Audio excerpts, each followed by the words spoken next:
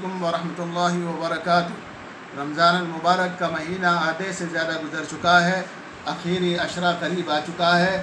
آخری عشرے میں اعتکاف کرنا سنت موقدہ الکفایہ، لہذا میری تمام ان لوگوں سے گزارش ہے کہ جو اعتکاف کرنا چاہتے ہیں وہ اپنی اپنی مسجدوں میں 3 مقتدی حضرات ہیں، اسی میں سے انتخاب کر لیا جائے اور انہی کو اعتکاف کروایا جائے۔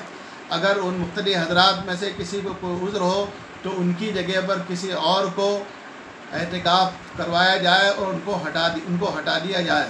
مسجد میں نمازیوں کی تعداد کو نہ بڑھایا جائے۔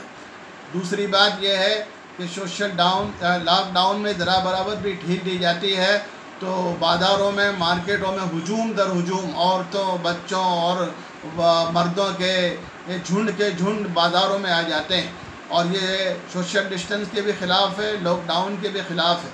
اگر اس طریقے سے بے ترتیبی برتی گئی تو بیماری کے بڑھ جانے کا اور بے قابو ہو جانے کا پورا امکان ہے۔ اس لیے میری مسلم برادروں سے گزارش ہے کہ عید کا وقت قریب آ رہا ہے، آپ اس وقت عید کو سادگی کے ساتھ گزاریں، عید کو سادگی کے ساتھ منائیں۔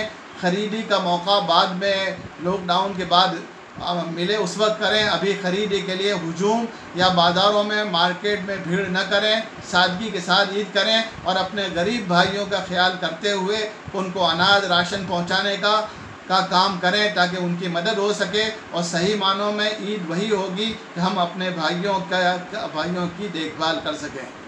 اور تیسری بات یہ ہے کہ اس کے لیے ہر محلے میں کمیٹی بنا لی جائے، گاؤں میں بھی کمیٹی بنا لی جائے تاکہ لوگ مارکیٹوں میں، بازاروں میں بے محابہ اور بے ترتیبی کے ساتھ مارکیٹوں میں نہ آویں۔ اس کا خاص خیال رکھا جائے۔